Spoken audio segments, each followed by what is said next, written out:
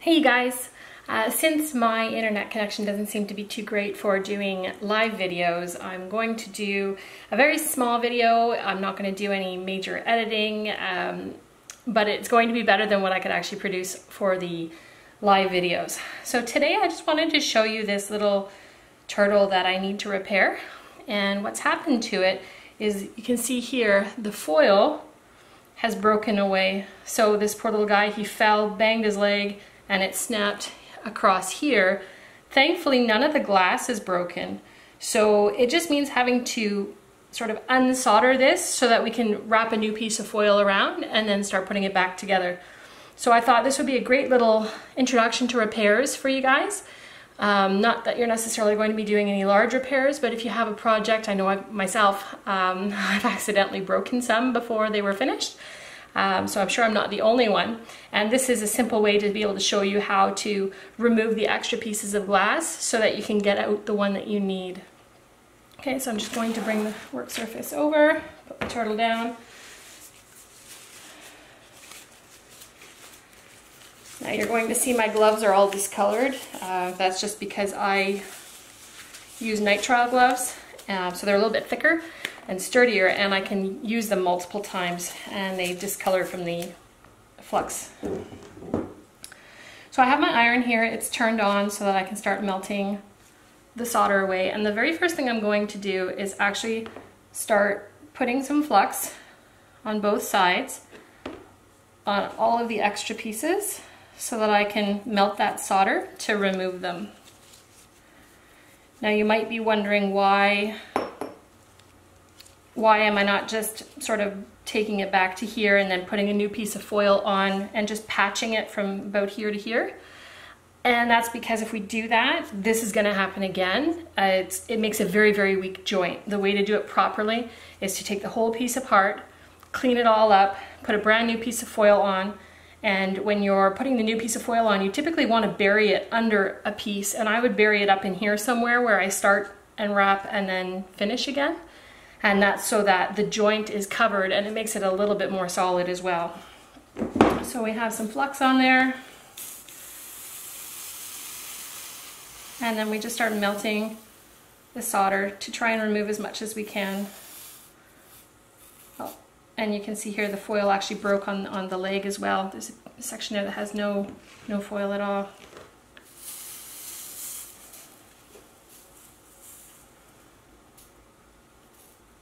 Takes a little while to let it heat up, but it shouldn't take too long to do something this size.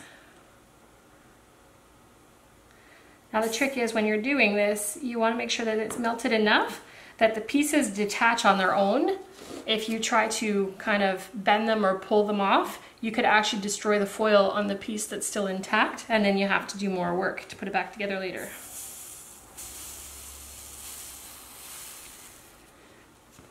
And you'll notice I don't have the piece flat on the table. I have it angled a little bit. And that's so that I can control where the solder is going to roll or flow once it's melted.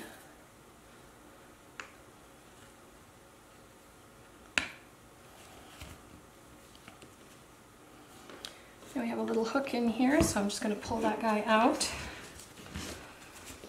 And I don't mean pull it as in yank it off. I'm just going to hold it with the pliers so that I get a good grip and melt it so that I can remove it. So again, just working my way around, trying to remove any excess solder that I don't need.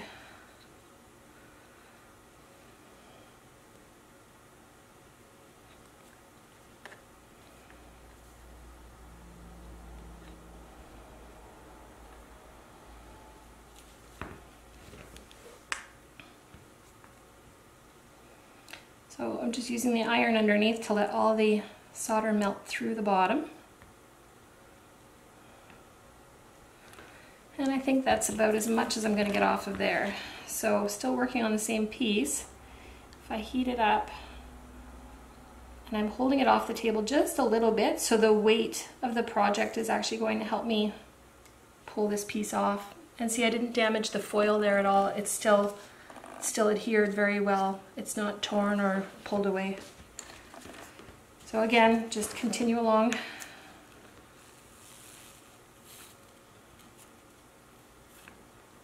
I really should move these because everything's sticking to them. Get them out of the way.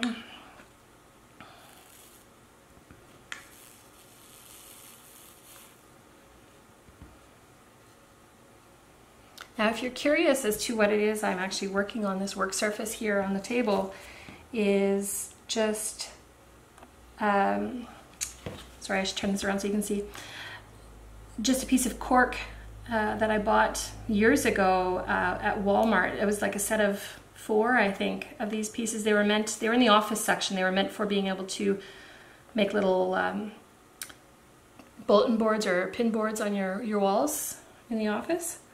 And I think they're perfect for what I need for very small projects like this. And it doesn't take up too much of my table. So again, just still melting off any of the excess.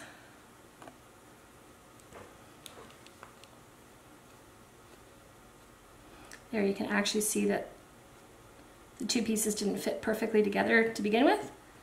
And when it's melted, you can see the hole. There's like a space in between. Not sure how well you can see that in the video, but right down there, there's a space, which is perfect. So I'll just finish getting out as much as I can.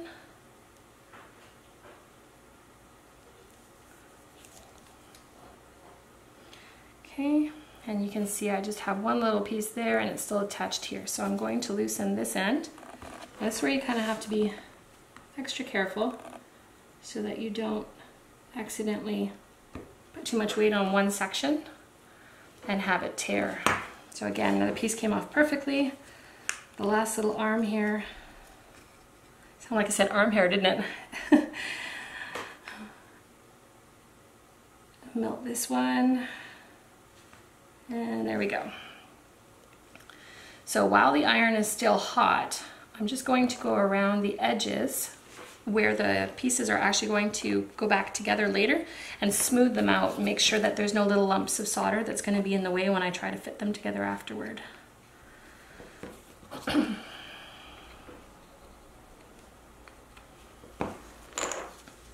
and this is the one that's broken, so I'm going to have to remove that piece of foil anyway. There. Okay.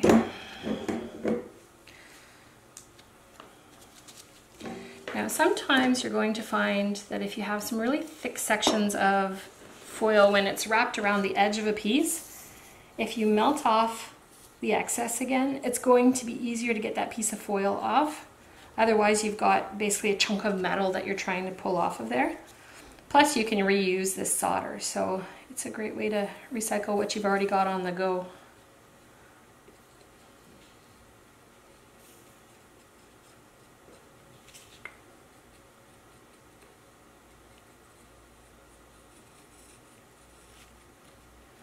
Alright, so that's it for that. I'll come back to this piece, it might be a bit cooler, and we should be able to actually pull the foil off. If it's giving you too much of a hard time, you can always use a little knife, like an X-Acto knife or a utility knife, to pull it off of there. This doesn't seem to be too bad though. Now that I've said that, I can't get the corner.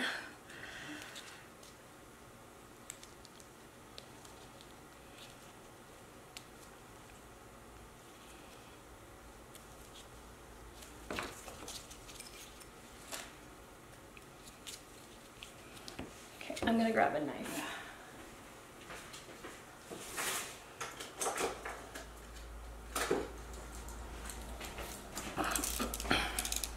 So when you're using a knife, what I like to do is just open the blade enough that you can kind of slide down one side. So I slice the front off and then I slice the back off. And then you can easily go around the side and just pull that off. It'll come off just perfect. Okay, and the same goes for this. So I'll cut the front side off. You're going to want a good sharp blade for this too, if you've got a really ratty old blade that's dull.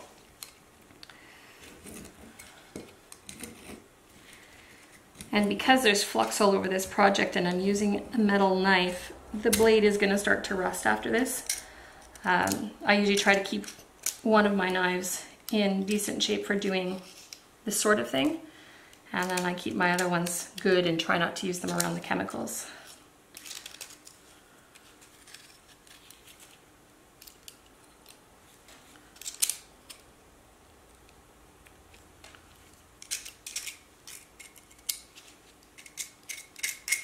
There.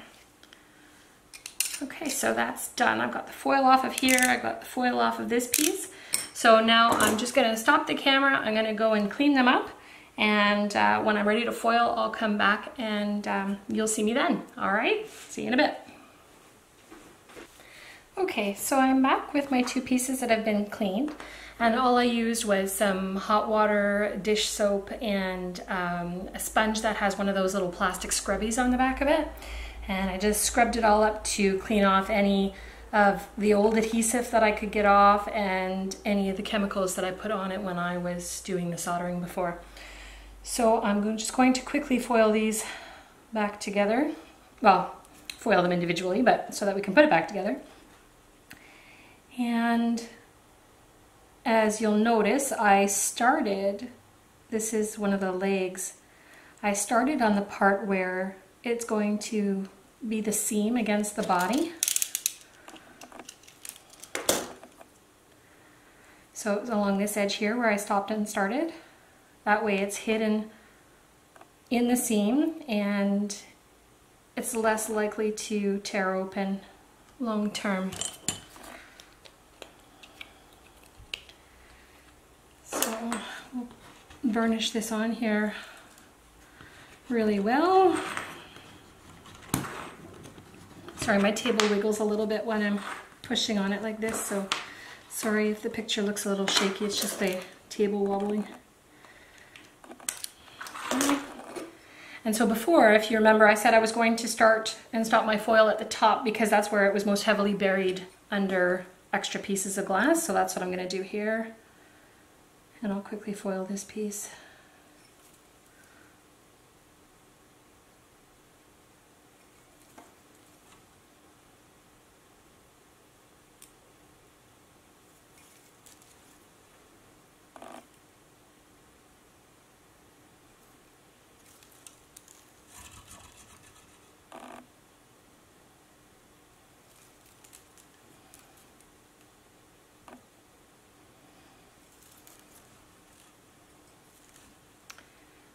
And then overlap where I start and stop. There we go.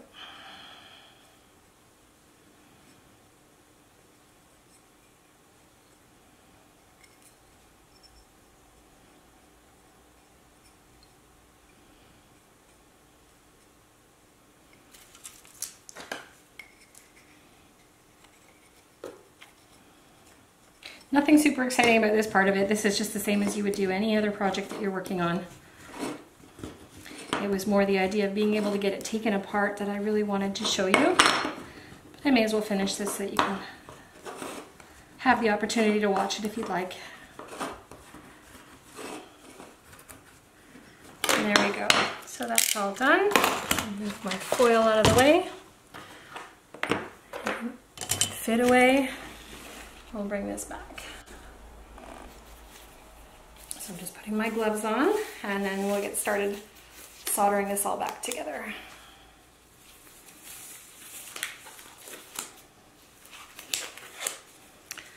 All right. So these are the front of the legs and the head.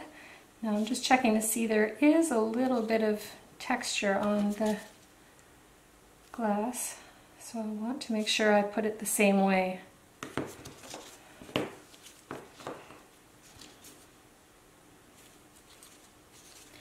Yep, I'll do that. This, so they both have their texture going the same way, and these as well.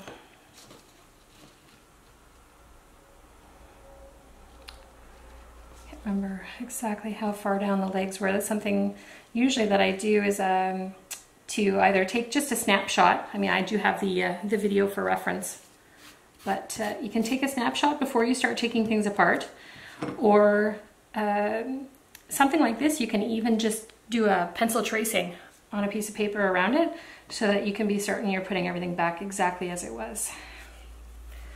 Okay, and this is just soldering like you always would. So I'll put some flux around here, get these all attached, and my solder's at the other end of the table, so I'll be right back.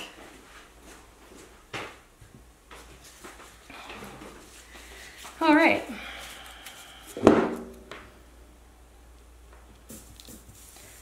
So just using a regular 60/40 solder, I'm going to go ahead and attach the arms and legs back onto the body.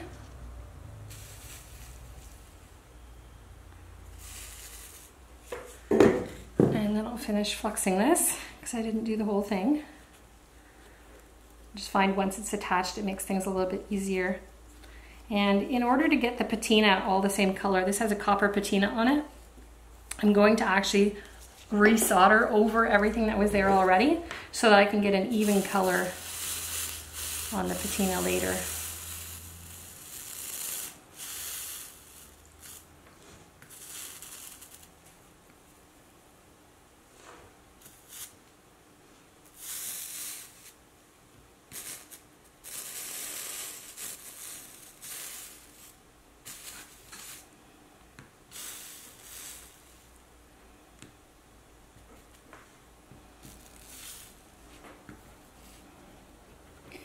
So if you ever wondered about patina being on something and then realizing, oops, I made a mistake or I missed something, and you want to go back to solder it, a lot of people question whether they can actually do that. And yes, you most certainly can. You'll just need to use a little bit of flux first, just to allow things to start melting a little bit better for you. And when you start soldering something that already has patina on it, you're going to notice that it's almost like you have to melt through a coating. It's kind of a strange way to say it because the patina isn't a coating per se, it's just like a layer of chemical reaction on the outside, but it almost seems to toughen it a little bit, so you have to melt it just a little bit more to really get through the color.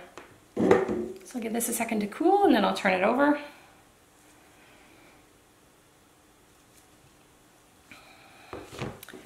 And put a little bit of flux on this side too.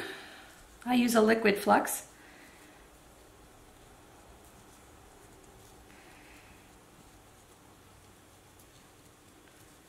There we go.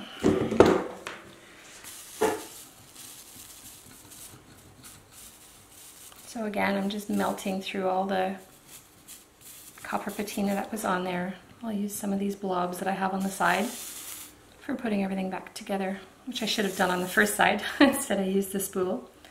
Oh well, it will get used.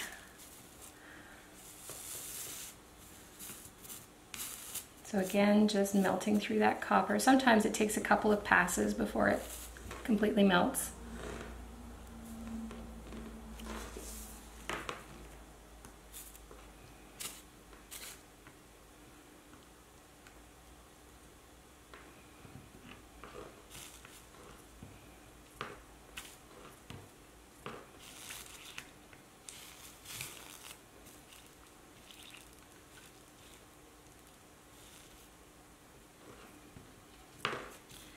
And I'll just keep working my way around.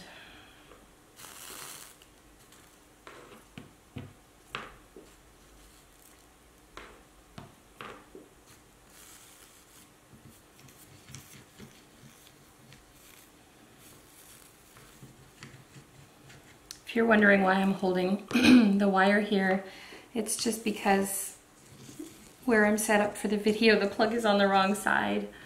And it was kind of dragging against the table and not moving when I wanted it to, so I'm just holding it here to make it work a little bit better for the video.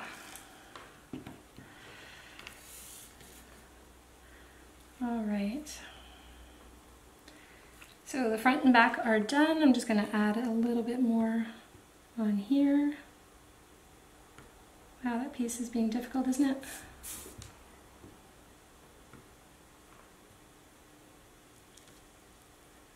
There, that's better. Perfect.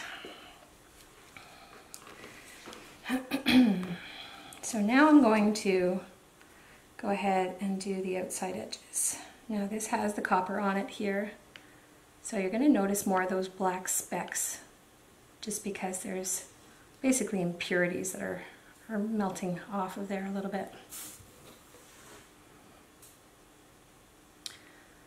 And when you're soldering over top of something that already has patina on it, you're going to probably want to keep cleaning your tip a little bit more often of your iron too, just to keep things all nice and shiny and working really well for you.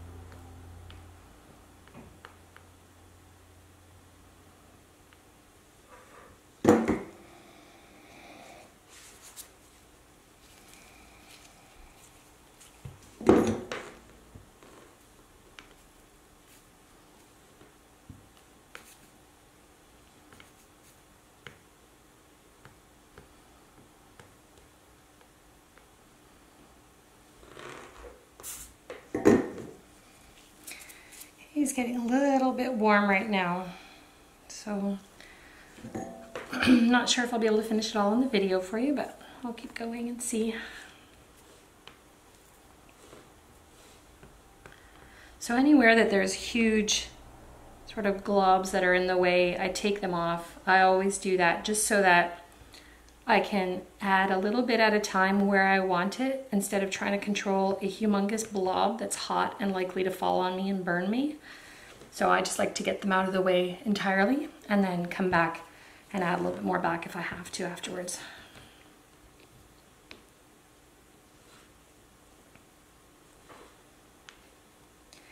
Now I might have been able to leave this patina alone and just buff the heck out of it, maybe get it back up to the same color. Excuse me. But I know that the formulations for the patinas are probably different from company to company. So if whatever was on here before is a different brand than what I'm using today, I might get a different color. So whenever I'm working on repairing anything, I like to make sure that it's all going to look consistent. I've always been told if you're gonna do something, you may as well do it right the first time. So rather than skip that and then hope that the colors are the same later, and then if they're not, having to redo it, just do it all right from the beginning. Okay, we're almost done here, guys. You can really see a lot of those black specks in here, like I was saying before, and that's simply because there's the copper patina that was on there already.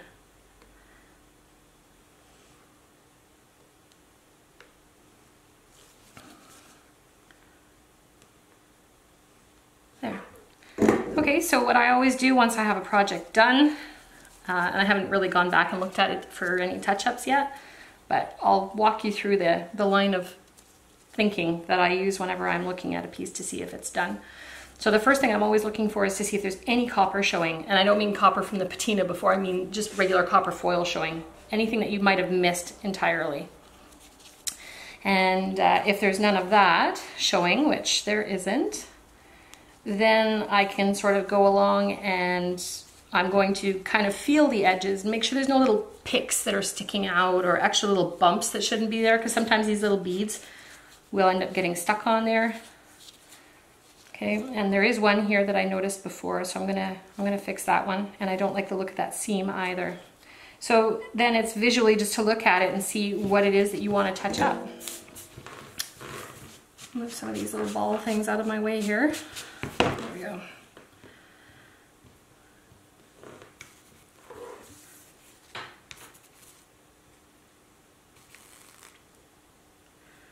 Okay, that's that one.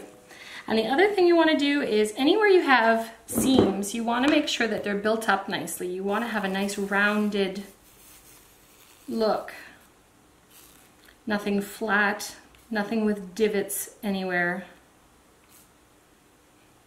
And then you can just sort of play around with it if you want to, just to spruce it all up.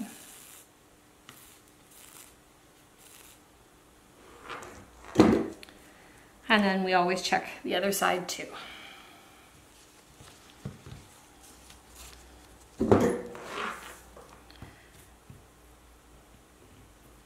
Just collecting a bunch of these tiny, tiny, tiny little balls of solder.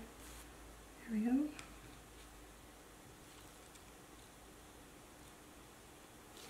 Now when you have solder that falls on your glass like this, I'm sure you probably already know, but if you're really new to stained glass, you might get worried about it, but you just let it cool a little bit and then you can just flick it off. It won't stick to the glass. And I boo-booed there a little bit. It rolled around the side, so I'm going to touch that up. And there we go. We have a little turtle that's been repaired, so I just need to put the hook on and then he'll be ready to go.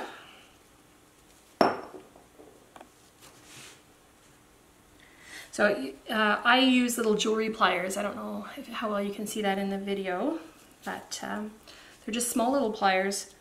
I like them because they're small enough to work with to get into some of these little awkward places.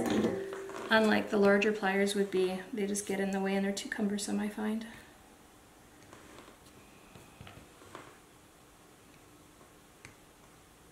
So I'm putting the hook back where it was. And it's actually going to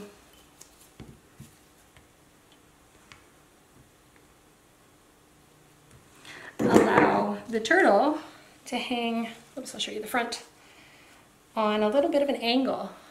So instead of putting it like this where he's swimming straight up and down, it's going to hang more in this sort of orientation, so it'll hang from here. See that? There you go. So now I will go ahead and clean it and put patina on it and polish him, and he'll be ready to go back home. Thanks guys. If you have any questions, leave them in the comments for the video. I'll be happy to try and answer them for you after, since this isn't live. All right, take care. Hope you guys have a great weekend. Bye for now.